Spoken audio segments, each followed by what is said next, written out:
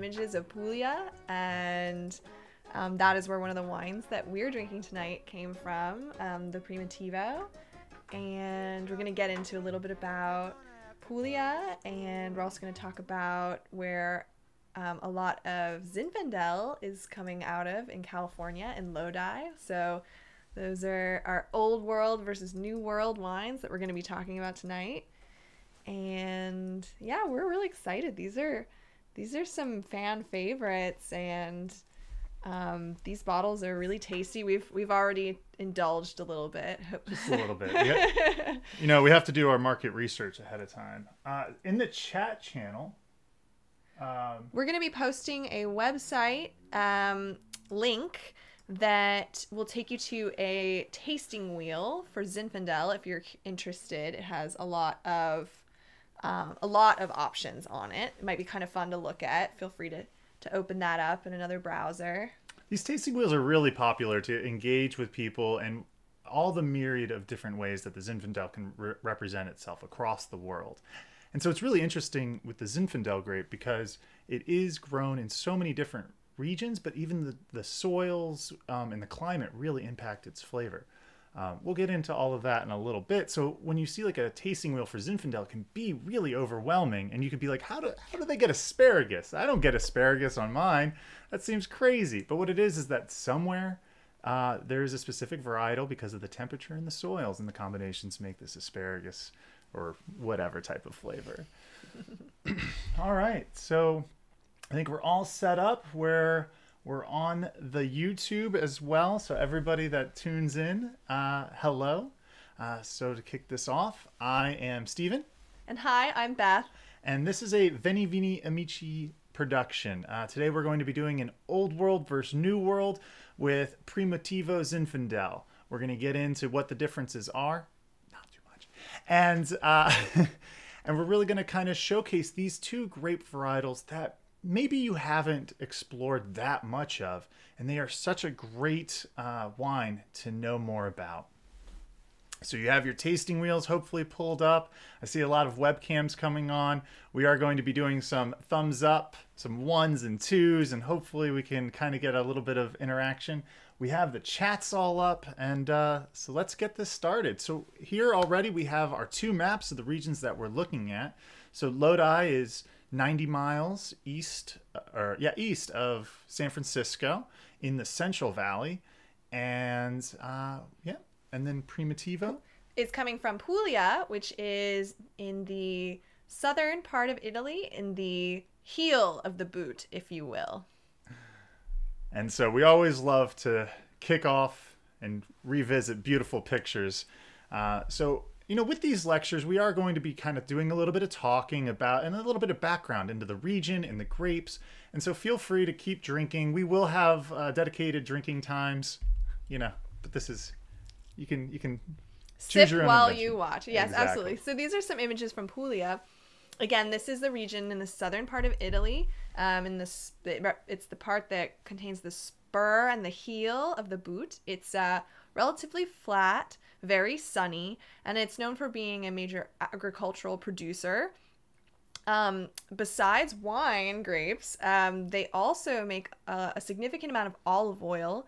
And a fun fact I read about the olive oil production there, some of the olive trees are over 1,000 years old. 1,000 years old. Which is mind-boggling. Mind-boggling. But if you ever see an olive tree that is that old, you're like, yeah, no, that thing is 1,000 years old. It's gnarly and crazy. But this is a region that makes a lot of grapes. A lot of these are actually going to go on to be sort of blending grapes up further north, even as far north as France. They do, however, make a number of table wines. Some of them can be quite rough, but they do also make some quality wine in this region as well. And Primitivo is one of the varietals that Puglia is most known for. And Primitivo di Manduria. So we have some pronunciations here for you. Puglia and Primitivo di Manduria. This DOP is one of the more well-known for Primitivo in Puglia. And these wines can be a little bit rustic from this region, but you can get some really great value wines for everyday drinkers. And so it is a maritime climate because, I'm sorry, Mediterranean climate. It is in the Mediterranean Sea. And so one of the things about this specific region that we're going to be exploring today is water, right? It's hot and dry in the summertime, and the available water just isn't as relevant or readily available here as it is in other parts of Italy. And so the specific bottle that we have actually has a brand new irrigation system. And they also do trellising. And the trellising will pull the grapes up off of the floor of the ground. And it helps give a little bit of a gap so that way it's not so hot at night because the soils will retain heat during the day. Yeah. Yes. Oh no. So, too many buttons. All right. So now we are going to jump into our first wine. And if you don't have the specific wine, what we're going to be looking for between this battle of the Zins here is, did these bottles see oak? How well are the tannins integrated? And the sweetness level and the acidic level, the acid level of this wine. A lot of times people will use a little bit of oak in order to lower that, and just make it more round and provide a little bit more full body with this. So everybody, cheers. Cheers.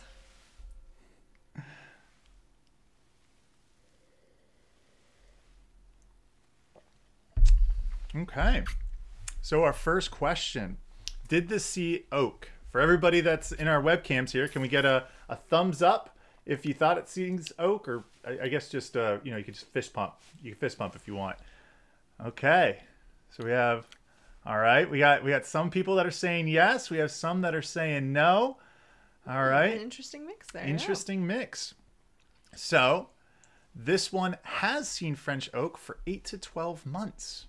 And so that's actually a really great indicator for the price point, knowing that it's seen oak is really an interesting thing because it costs a lot of money to add that oak.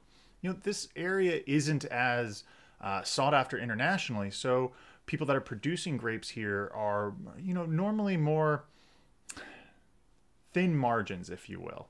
And so the price point that these specific bottles are at for having a wine that is made with oak is really amazing.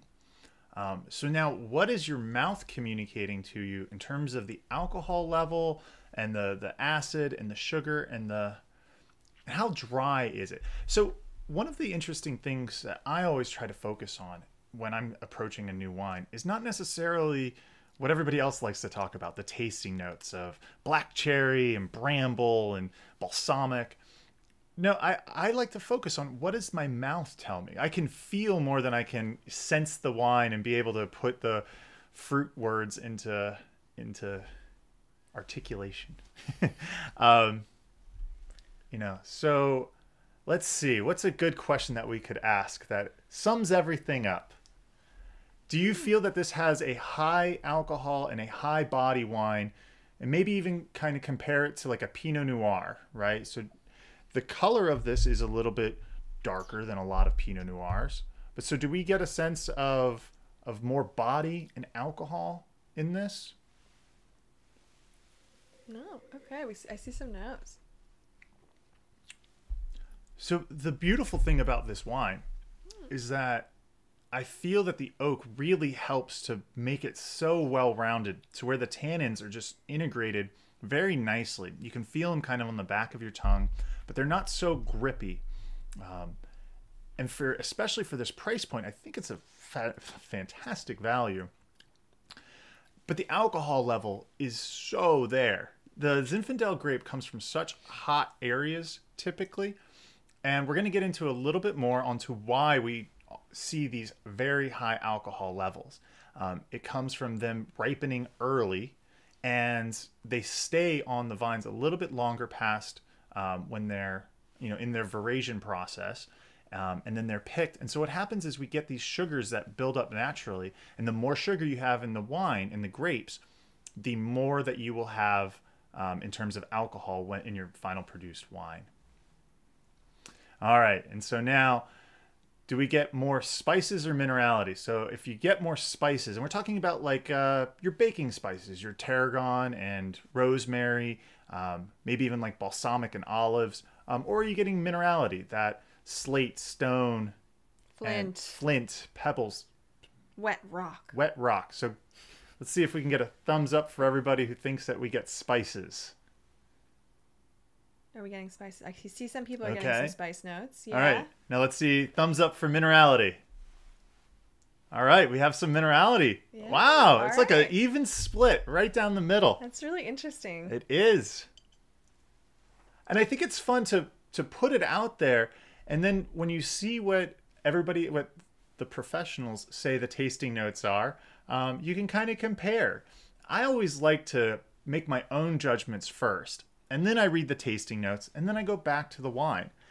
And for me, I did get some baking spices on this and some red fruits, but I didn't necessarily get a ton of cocoa, I would say. I didn't pick that up. And you go back into the glass, you give it a twirl, smell, and It kind of evolves as it opens as well. So you may find you get notes that you didn't get earlier later on. with the Zinfandel grape too, it can and should be decanted for 30 minutes, 45 minutes. And so as we go through this lecture, feel free to put this glass down, rotate over to the next glass if you'd like, and we're going to kind of do a little side-by-side comparison. So, What is the difference between Primitivo and Zinfandel?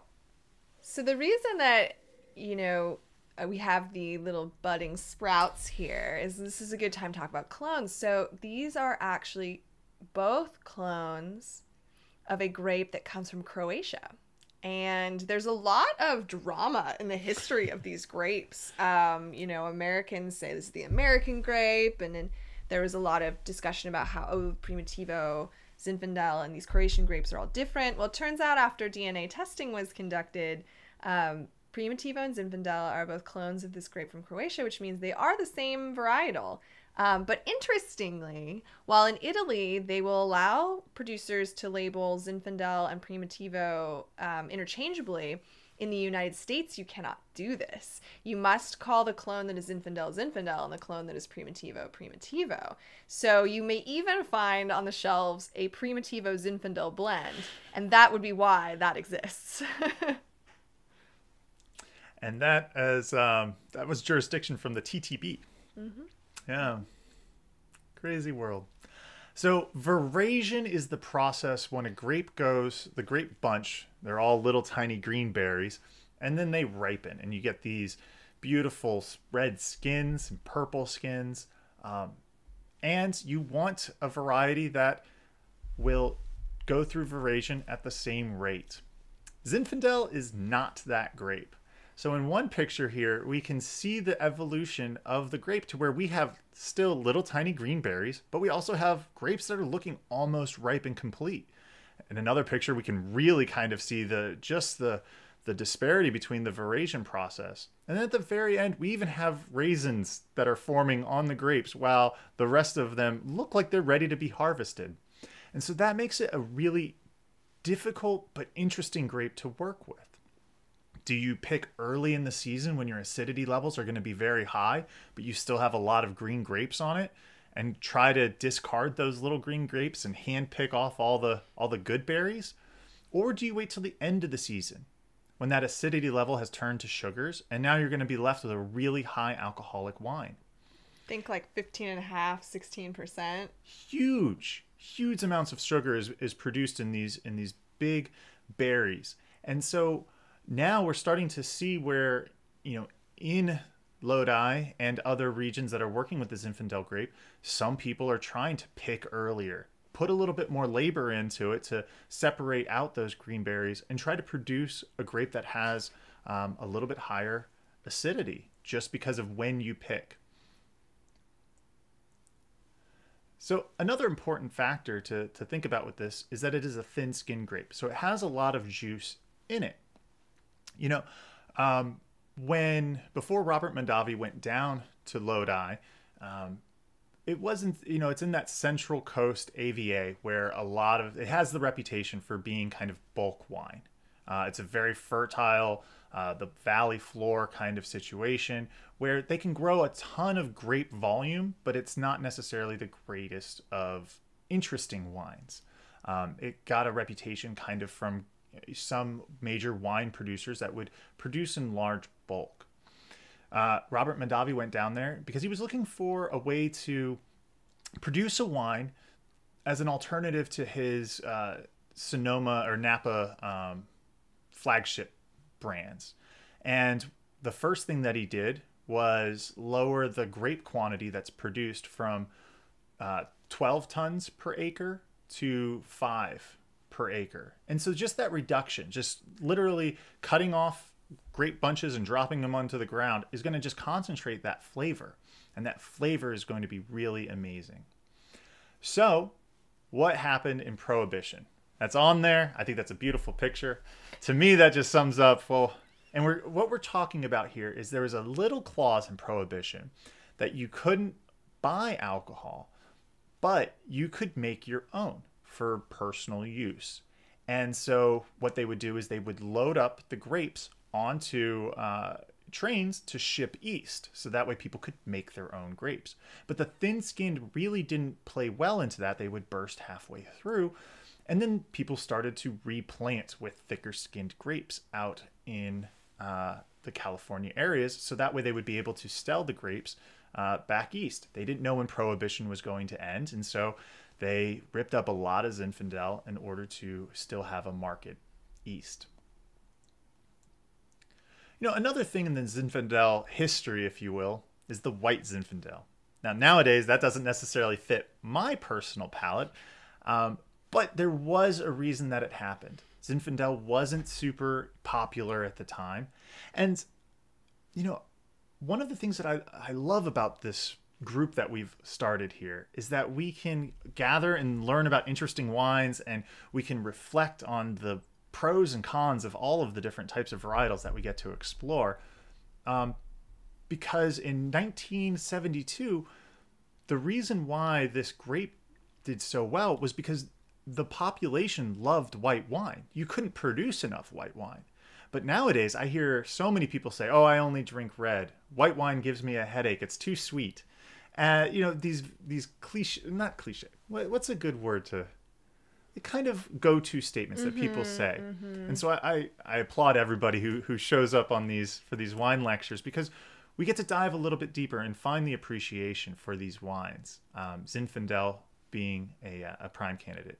So we're not talking about white Zinfandel today, but it is worth noting, or we're not drinking white Zinfandel, but it is worth noting because it helped keep the Zinfandel grapes in the ground. In the ground. They were going to rip up everything. So it actually ended up saving some of the old vines from being ripped up and planted with something else.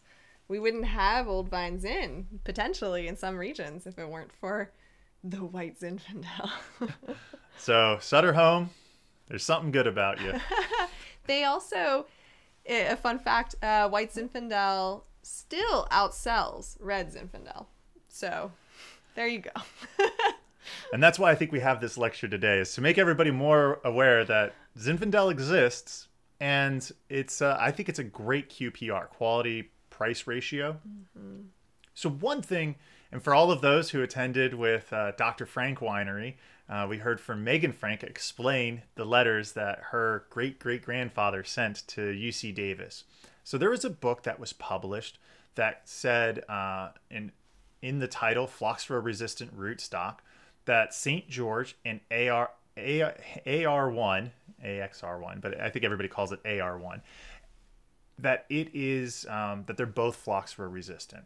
So when people were planting Pinot Noir and Cabernet Sauvignon out in the Napa Sonoma, they were using this AXR1 as opposed to St. George rootstock.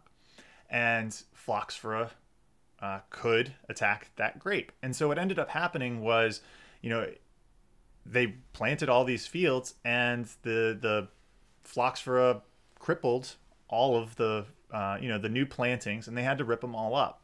And so that's why when you see on the label Old Vine Zinfandel, but you don't see Old Vine Pinot Noir or Old Vine Cabernet Sauvignon, it's because there are no old vines because of this one situation.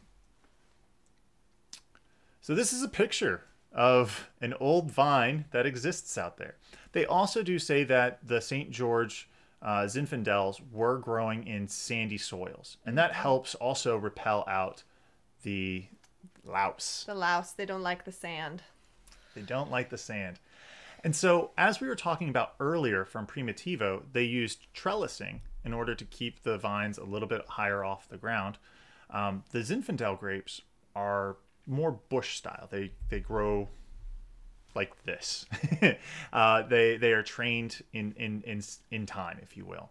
And so, one of the interesting things that we came across was this idea that each one of these vines is known by the field hand. It's pruned specific for what its needs are. You know, as we talked about Robert Mondavi going and lowering the quantity of grape production by half in order to make a more concentrated, valuable wine. These old vines produce even 1/5 of that amount. And so you get very low yields from these old vine Zins. But it is has a very high concentration of flavor. And an old vine is typically 40 years plus. So you can, for instance, there can be 100-year-old vines, but once you get to 40, if you're a grapevine, you are over the hill. Over the hill. Even if you're on the flatlands. One of the kind of ideas that we came across was that the soil types can actually change the essences of the wine. And so the sandier the soil, the more lush notes you get from it. But the more organic material, so like clay or seashells in some capacities, would add more fragrance to the wine. And so I thought that was a really interesting thing to kind of store in the back of my head, because a lot of people talk about how the soils can impact terroir. And even more people, when they really get into Zinfandel, say that a plot of land that's 50 yards away that has a different soil type will produce a completely different Zin. And you have to approach each one with their own. So just something to keep in the back of your mind.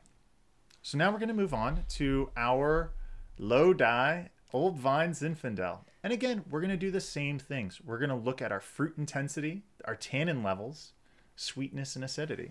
After all that talk about it, I'm so excited. So I'm going to go side by side here. That's this is something that we did in this whole COVID time, was how do I practice my double twirl?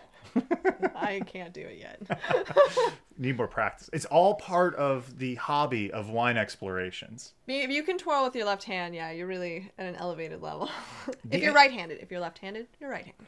The engineer in me really does want to get down to where I could twirl as effectively with my left hand, so that way I could do my tasting notes to my right and just be very efficient when I'm in the tasting room. But then I also think, like, maybe I should slow down a little bit. I could put my glass down. So yeah, I feel the fruit intensity is a lot higher in this, in the Lodi. And I think one of the issues, or one of the situations that we have is with Lodi, although it may have a higher diurnal. Okay, so a diurnal is when for those who are attending this lecture very frequently, we talk about diurnals all the time. So I apologize, but for those who are new, diurnals are when the day is hotter and the night is colder. That delta difference, right? And so when that delta difference is higher, you get more ripening during the day and more acidity that generates at night, and it produces more complex wine. And so I use the word delta specifically here because the delta air gap is what allows the cool breeze to come in from the Pacific Ocean. And that cool breeze allows for this wonderful cool night that helps generate a really lovely acidity level. It has very high sun intensity because of where Lodi is on the equator compared to Primitivo. And yeah, so there's that. So in the tannin level, I definitely feel this one's a little bit more acidic. It's not as, the acid isn't as well, it's not that it's not as well integrated, but the Primitivo, just everything feels more rustic to me and a little bit. What are your thoughts? I definitely feel that I notice the acidity a little bit more in the Lodi. I think I'm getting a bit more I'm really getting a lot of the spices, and I'm trying to place the exact spice, but there's I think the oaking notes I'm really getting a bit strong here as well. I do agree. I think that the Primitivo, everything was very, very well integrated. I think in the Lodi, I'm getting things a little bit more sequentially, which I think is interesting. So another graphic that we have from Wine Folly is an abridged version of the one that we had posted into the chat at the beginning of this lecture. And these tasting notes, again, really just help you kind of identify, well, do I get brambles? I think I get brambles more in the Primitivo, in that rustic note, but maybe spiced plums. Spiced plums. Spiced plum. You know, I would say I do like the cinnamon note. When you were saying about the spices, I felt that I got this kind of cinnamon heat. I've definitely had other wines that are have more of that cinnamon heat in it than this, but I do feel it there, especially compared to the Primitivo. And so that's why I really like these side-by-side comparisons when you have a tasting wheel, because you can kind of go through and be like, well, the essence of cinnamon, which one is more represented in the wine? All right, so for everybody playing at home, we're going to go 1 for the Lodi and 2 for the Primitivo. And so this is which one has more of a fragrance, like just jumping out of your glass. Which one do you feel is more aromatic? More aromatic.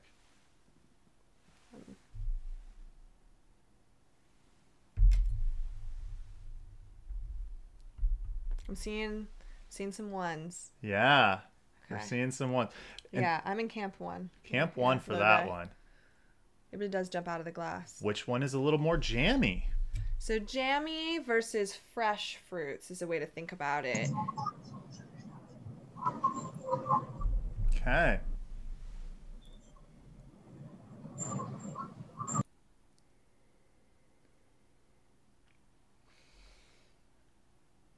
So I'm going to go with 2 on this one just because it allows a little bit more. I think it's that sun intensity in the Primitivo that we have. I see some 2s in the audience. Some 2s? Well. Yeah. Very cool. Very cool. All right. So now, which one has a bigger bottle? Which one is more impressive of a bottle? The first one or the second one? So for those of you who got the wine, the Primitivo bottle is heavy. When we were pulling them down, you can't, sometimes you can hold 2 bottles in one hand. I'm afraid that if the Primitivo gets too close, it's just going to beat up the Lodi bottle. It's impressive. And they do this to make the consumer feel like you're getting something impressive. It really is to make you feel that this is a wine. This is a big wine. And there is something to be said if you don't know and you're going to a house party and you're handing a bottle of wine to the host and you're like, thank you. And they have to like catch it. I mean, that's, they're impressed with how big the bottle is. And then this is your personal preference. Which one do you feel that you like? And I encourage everybody to look around the Zoom chat to see. Okay, I see some 1s and I see some 2s. Okay. A mix. A very, very stark mix. Right down the middle. And that's wonderful. It is something that is also the fact that they're known. Sometimes they're named by their style. So that you can identify that. If you tend to like Zinfandel, you look for that Zinfandel label. Even some Italian producers will put that on there so that they're making it in that style. The Primitivo tells you it's in the Italian style. Exactly. So one thing that is to really just kind of make note is that the Lodi rules. And so organic is something that needs to have a following, and it's about making things sustainable, not only for the earth, but for the water, so the agriculture around it, as well as the consumer, right? Between, what's put into the soil, and then the employees as well. And so it's of growing. This Lodi rules is growing in popularity, and it's not as hard and fast as some of the other organic labels, because it does take into consideration that there may be really bad vintages. And so if you have a really bad vintage and you can't do something to control pests or to increase water because of the biodynamic label that you're going after, you may want to have this instead, that understands the economic needs of a vineyard and controls on a more algorithmically based level. It's adaptable, if you will. And they're trying to get everybody to be more organic and more sustainable. And I think that's really the word. It's on the label, sustainable. It's not about we need to be organic today. It's about we need to be sustainable for the future. And I just wanted to put it out there so that way you guys are aware of it. So if you see it on the label, maybe if you have your dollars, you can vote and vote with your dollars, if you will, and buy that bottle and support them in this. Again, we reference Wine Folly throughout almost all of our lectures, and it's great to put a face to a name. She's on Instagram, and her stuff is amazing. And as I was trying to do the double twirl, maybe one day she'll throw that out there as a way to hold the glass. I am the pinch. I hold it like a pencil. That's just the natural way that I personally do it. I think I'm a standard. A standard? Yeah. Yeah, I think that's my preferred. But everybody's a little bit different. The thumb fisted is weird because I don't know how you get out of it without having to use your other hand. Well, I find it can be sometimes more fun when you're at a party and you're standing up than it. Yeah. So, again, just a fun way to interact with wine in different ways. And so, thank you all for attending. This has been a Veni Vini Amici production. On February 5th, so on Friday, we are going to be having another Italian wine sale. We're going to be making a full blog that goes through the full gambit of Italy wines and what we think is important. Fun. And fun. And we're going to make a quiz about it and everything. But so the bonus and homework wines are going to be there. If you missed the last sale, the Chiantis, both the DOCG and the IGT, will be available at that time. On February 5th, so in my actual day job, I get to be part of the Eastern Regional Outreach for the United States Patent Office. And so my supervisor said, you love wine, you have to do IP. Why don't you run with an idea of IP in wine? And so for Black History Month, we're putting together a wine and IP event where we're going to have the National Council for American Innovations, Expanding American Innovations, which is goaled with trying to allow all peoples to see themselves as innovators, entrepreneurs, and inventors. And we're going to have a conversation with some leading, people in America that are trying to create exposure for Black Americans so that way they can see themselves as wine professionals. And I think it's going to be a great way to see what tactics they're doing to increase exposure for both, kind of groups of people that are underrepresented. After that, we have our fun lectures on March 4th with Chianti and then April 1st with our Beaujolais crew. And so with that, it concludes our lecture. If you're on the YouTube, like and subscribe. And for everybody else, we are going to open it up for chats. Yeah, so we're looking for the button. We're getting to the... Okay, we have ended the